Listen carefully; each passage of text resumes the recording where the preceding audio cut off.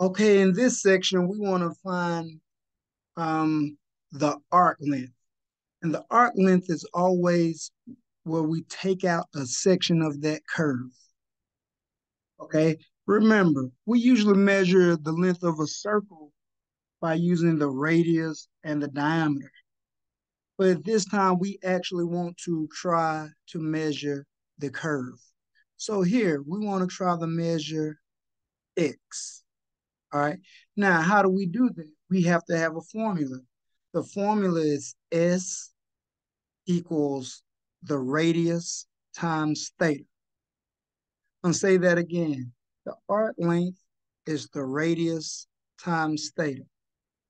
But we do have one slight problem. We need our theta in radians, but it's given to us in degrees. So this is what we have. A circle has a radius of 8 inches.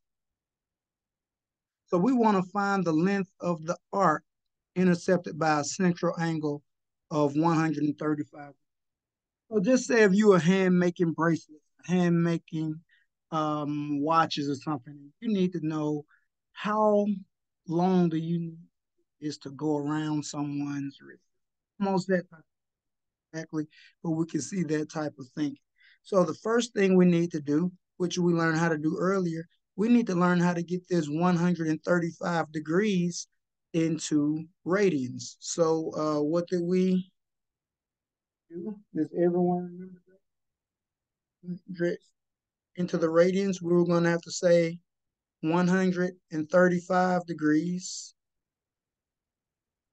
times pi over 180. Let's put the 180 right here.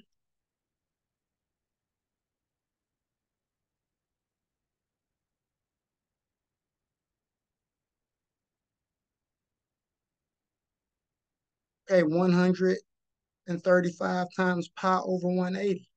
Yeah, the common denominator right here would be 45.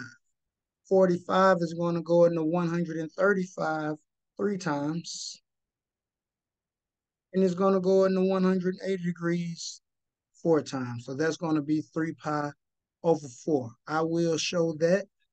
Let's look at it.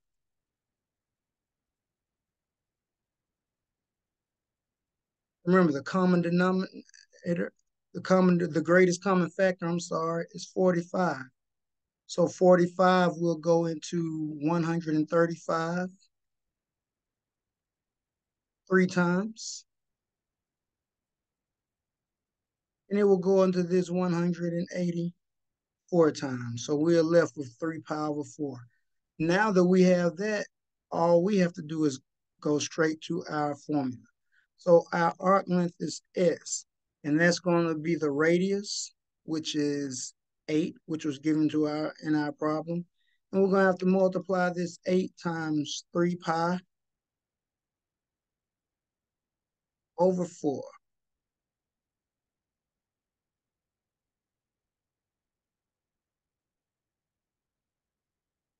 And now, we already know how to do this. We can cancel it out, or we can go straight across.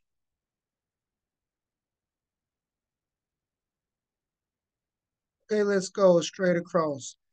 8 times 3 pi, that's going to give us 24 pi over 4, which we know is going to reduce down to 6 pi.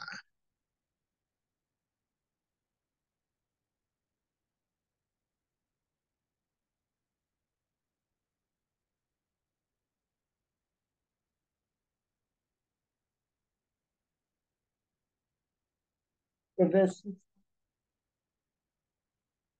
and of course, we know that pi, if we want to get very specific,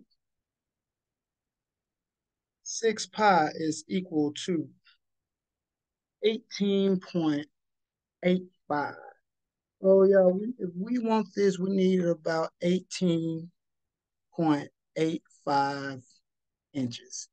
And that's how we find the length of this arc.